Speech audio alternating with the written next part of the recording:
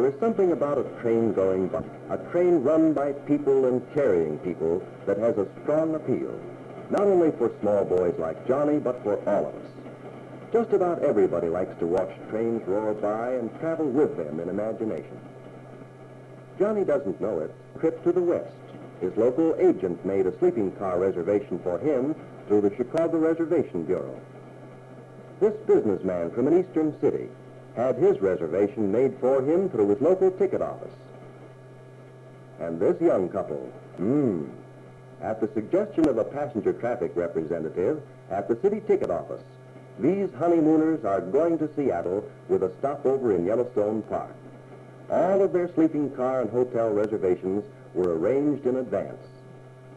Johnny doesn't realize that public appreciation of these services not only creates passenger revenue, but increases freight earnings as well. However, like to watch the trains go by. For there is also a strong appeal in long freight trains, pulling so many cars loaded with merchandise or with farm produce or livestock. And there are many reasons for that appeal, for railroads affect our lives far more than we realize. The Milwaukee Road brought in materials, equipment, supplies, and people to help build the town where Johnny lives. And the road continues helping the area to grow in population and wealth. Representatives of the Agricultural and Mineral Development Department discuss problems with farmers in the area, counseling with them about livestock, advising them on soil conservation, markets and shipping, and helping them make the most efficient use of their lands. Geologists connected with the department aid in the development of the mineral resources in various sections of the 12 states through which the road operates. All of those services affect Johnny's life and the lives of many millions of people along the railroad. His bicycle was shipped to town over the Milwaukee Road, but that story began more than a year ago and several hundred miles away, when a representative of the road's industrial department called on a manufacturer who was interested in finding a site for a new plant. How do you do, Mr. Jannison? Colbert's my name. Oh, yes. You're from the Milwaukee Road. That's right. I'm glad to know you, Mr. Colbert. Have a chair. Thank you. Well, have you found a site that you think will answer our needs? Yes, Mr. Jannison. I brought along some maps to show you the exact location. Now, here's what we had in mind for you particularly. This plot right here, right along the main line, if you will notice. Colbert described the parcels of land in detail and explained the availability of power supply, water, materials, and manpower in the area. Later on, he talked it over with the general agent of the Milwaukee Road's Freight Traffic Department. So, Jim, that's the site the Jannison Products Company has chosen. It's right on our main line. Fine, Joe. I'll make an appointment with them right away to go over the traffic features and check into their sources of supply and distribution areas. Jannison gave me the name of their contractor. Yes, here it is, Jim. I'll get in touch with him and try to get the construction material routed our way. And I want to learn about the kind of power and heating they'll use. Then we'll be able to suggest the sources of fuel supply that are on our line. I told Jannison some of the advantages our road can offer, but of course I left most of that for you. Okay, Joe. I'll give him a thorough explanation of the road's facilities and show him how we can serve his interests. Within a few months, the site was purchased from its owners. The new plant erected and track laid from the main line, all as a result of the services given by the industrial and traffic departments. Manufacturing was begun, and in due time, the first shipment of merchandise was put into a Milwaukee Road train and sped to its destination. In one of those cars was Johnny's bicycle, a milestone in his young life. But there is much more to the story, for shipments of freight required main track and cars with engines to pull them. For nearly a century, the Milwaukee Road has been laying and maintaining track. Here, from a foreman's track motor car, we see a maintenance crew at work. These men are removing old ballast, which has become muddy and is no longer suitable. As part of maintenance, worn-out ties are replaced with new, treated hardwood ties. Engineers from the safety department continually check working conditions and teach workmen and supervisors safe practices as a means of preventing injury to employees. Here we see the unloading of new ballast from specially designed cars, which distribute it evenly between the rails and outside the rails as required. A power jack is used to raise the track, so new ballast can be tamped under the ties. Special power machines tamp the new ballast solidly, and after it is leveled in the center of the track, a power dressing machine is used to shape the shoulders, leaving a clean, smooth roadbed. The work of maintenance requires many thousands of skilled and competent employees to keep the track in top condition over nearly 16,000 miles of main line and sidings. The work of other thousands is required to keep the traffic moving.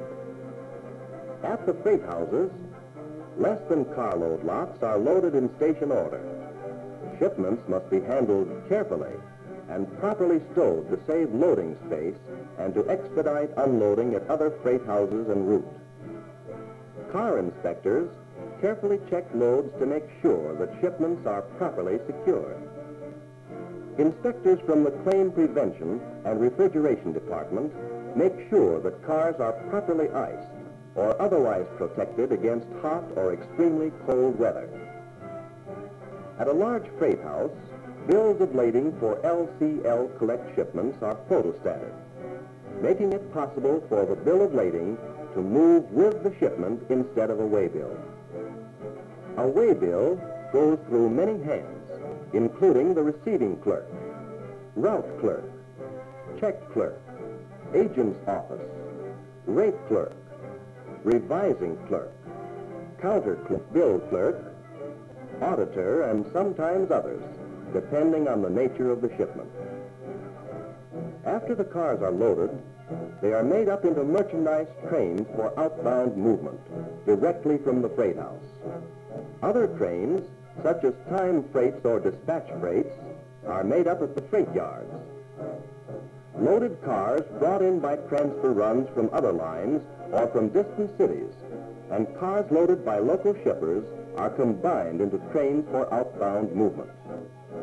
They will be hauled by one of these giants being readied at the roundhouse, where the roundhouse foreman knows the class of engine required for each train and when it will be needed. He and the boiler foreman make a final check of available power and select an engine that can be serviced and made ready for an on-time departure. The locomotive is fired up, then moved out of the roundhouse to a turntable, to be directed to the proper track for final servicing. This includes taking on coal and water. The engineer and fireman climb aboard and head for the train yards, while at the yardmaster's office, the conductor signs the register, checks his watch, and gets his orders and waybills. Later, he checks watches with the engineer and gives him a copy of the orders, which the engineer reads back to him. The engineer then hands the orders to the fireman to read, while the conductor walks back to the caboose. And this train is on its way. The conductor will check his orders with the brakeman, then put his waybills in order as the train rolls out to the main line, taking products and material, those millions of people whose lives are interwoven with the services given by railroads. Up at the head end, the engineer watches the signals that give him a clear track, and all along the line, other employees are doing their jobs. Among these are the signal maintainers, who make sure all automatic signals are operating properly. The dispatchers who direct train movements, record them on train sheets, and keep the traffic flowing on schedule. And there are the telegraph and telephone operators who forward information on train movements. All of these are helping to keep the trains moving safely and on time. On sections of the line, operators at centralized traffic control boards direct traffic up to 100 miles away. And from the changing lights, know the location and movement of all trains within their sections. Johnny knows a little about how trains are kept going, for he operates his own line in a small way, and he knows that equipment and maintenance are required to keep any railroad in operation. Perhaps as he fixes a part of his toy train, he visualizes similar activities on a grown-up railroad. If he does, he might see the Milwaukee's largest of several that the road has built in a number of cities where new passenger and freight cars are equipment and material maintained and reclaimed. Here, as well as everywhere on the railroad, the safety department, with its staff of safety engineers, is continually promoting safe practices and devices to prevent injury to employees. Here are large foundries where tons of metal are melted down. From giant bull ladles, the molten fluid is poured into pouring ladles, from which the skilled foundry men pour it into molds to produce car wheels and other parts for cars and engines. There are machine shops where huge pieces are fashioned into parts that fit perfectly. In the erecting shop, the boilers and machinery of the locomotives are repaired or rebuilt. When completed, the engine is moved out onto a transfer table and taken to a track leading to the roundhouse. Here at the roundhouse, locomotives are continually being serviced, given routine light repairs, or heavy classified repairs, which are essentially a complete overhauling. There are blacksmith shops where huge parts are heated in forging furnaces, then placed under steam hammers to be roughly formed before final machining. These parts are used for engine and car repairs. Maintenance of freight cars is also continually in operation, either at the shops or on repair tracks in several sections of the country. Repairs made by people whose careful work results in better operation of the road. The Milwaukee Road builds its own cars, thousands of them, of all types: box cars, gondolas, passenger cars, mail cars, diners, beaver tails, and special equipment such as snow plow. Our friend Johnny would like to come here and see a freight car being built. He'd see the main sill brought in. This is the backbone of the underframe. He'd see the huge underframe turned over, ready for mounting on the trucks. He'd see the trucks lowered into place, and the underframe lowered onto them. Then the welding of the underframe, the sides and ends moved into position, and finally the new cars coming out at the rate of one every hour or less, sometimes 90 or more cars a week. Possibly he realizes something of all this as he waves to train crews, for he knows that somewhere these trains are built and maintained. But he can't visualize the enormity of the work, or know the requirements for the purchase and storing of thousands of parts. The purchasing and stores department of the Milwaukee Road sometimes spends $50 million in 1 year for more than 80,000 items.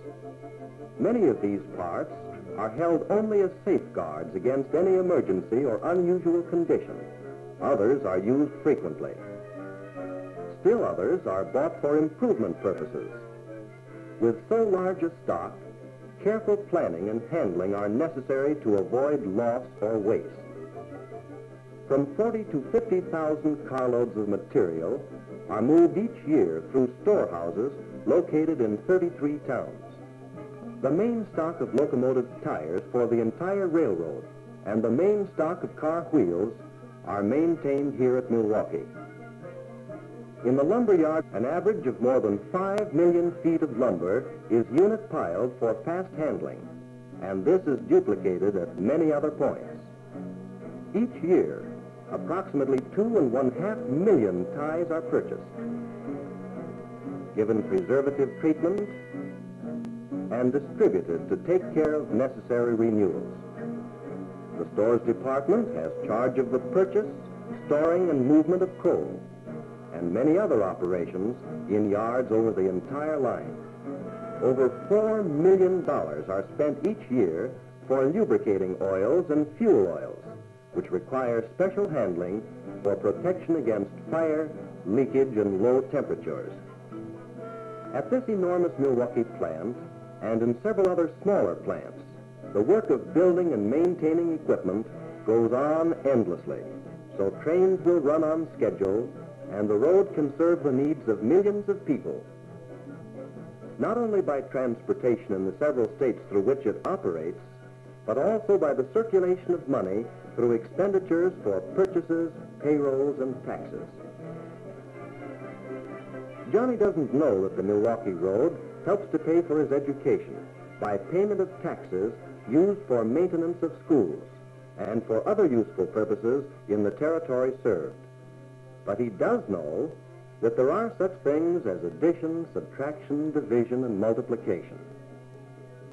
And while he works on how much A should pay to B, the Milwaukee Road is busy on somewhat larger problems of accounting and finance.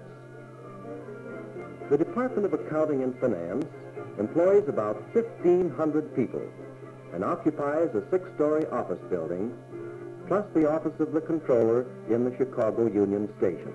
It receives reports from all over the system and accounts for expenditures for labor, materials, fuel, and supplies. These records are made by punching the information into cards on key punch machines, which also prepare the base data for payrolls. Other machine installations are used for the accounting of freight and passenger revenue. The punched cards are fed into accounting machines, which prepare summary reports and detailed lists. These machines also produce the payrolls from the cards previously punched and automatically make deductions for such items as income tax, railroad retirement tax, board, watches, and so on.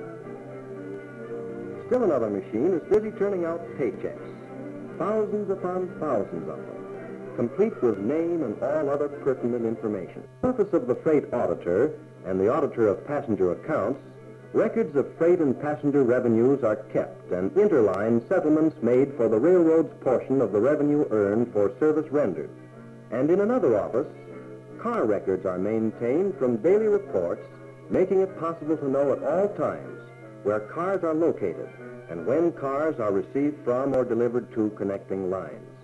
Reports are received by the Transportation Department from the chief dispatchers of each division, so that cars of the right kind may be made available at the right places to take care of the shipping needs of the railroad's customers. It is known when these cars will again be available to shippers, and the Transportation Department will arrange to have them where they are needed, ready for loading at the proper time.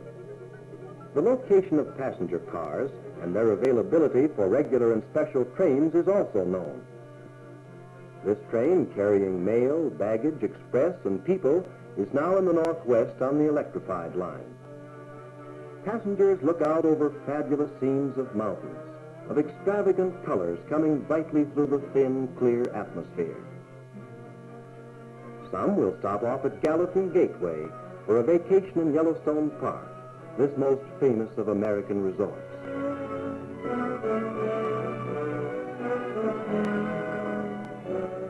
Meanwhile, this honeymooning couple have been enjoying every moment of their trip. The clean, crisp linens, the excellent food on the diner, and the courteous service. They may wonder how these services are accomplished, perhaps not right at this moment, but they'll remember when the trip is over.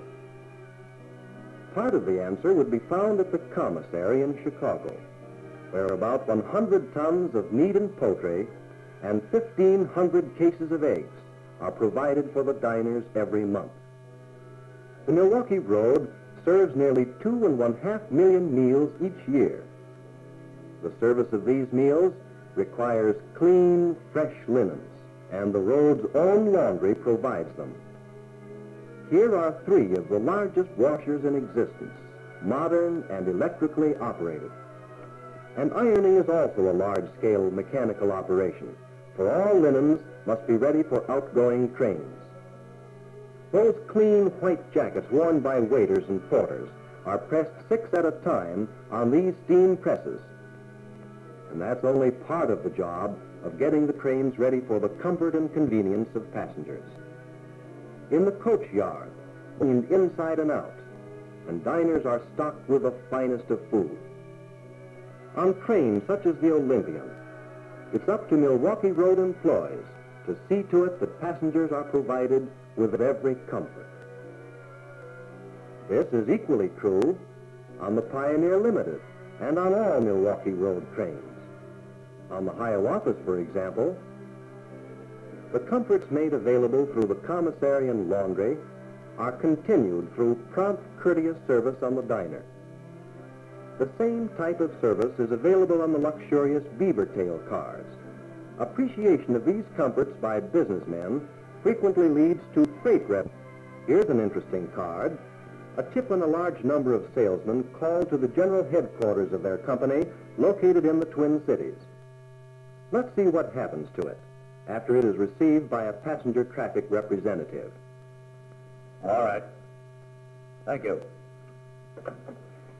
And, Mr. Gregg, since we've learned your company is arranging a sales meeting with representatives of your various offices, I'm here to offer the services of the Milwaukee Road. I'm glad you stopped in. Just going over the plans of that meeting. Got any ideas? Yes, sir. Now, with the majority of your men coming from points east and south of Chicago, I would suggest that they all leave Chicago together on our afternoon Hiawatha. I know that you've used that train yourself and are familiar with it. Yes, good train. They give you good service. They certainly do. And it would allow your men to renew old acquaintances. Mm-hmm. How about tickets and reservations? Oh, we can take care of that very nicely, Mr. Gregg. We'll arrange to meet your representatives and see that their tickets and reservations are all in order. All right. That would relieve me of a lot of detail. By the way, would you mind telling me how you learned about this meeting? Not at all, Mr. Gregg. You see, we have about 40,000 employees who are on the alert for new business. They send in tip cards about passenger travel and freight business they hear about. Well, that's a great idea. They got to introduce that among our own people. And it is a great idea. Many tons of freight and thousands of passengers have been carried as a result of tip cards. And millions of dollars in revenue brought to the office of the treasurer, later to be disbursed in operating expenses and paychecks to employees. The thousands who work together, who are bound together in one effort to serve the public with better freight and passenger transportation. These people, although they work together, have never met one another and do not know what sort of work the others do. There is, however, one more railroader who does know all of them and whose job it is to help bring them together.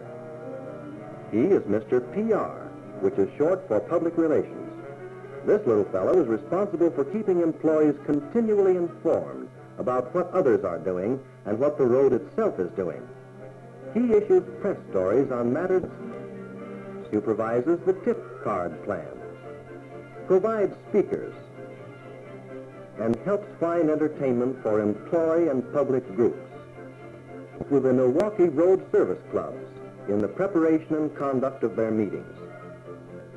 And he publishes the Milwaukee Magazine, which is sent to employees. He does his best to bring them together. For all the thousands employed, the Milwaukee Road are together, blending their efforts toward one result, that of building the road's reputation, courteous and expert performance of duties. For these people are the Milwaukee Road. It is a railroad for people and operated by people, for the service of people.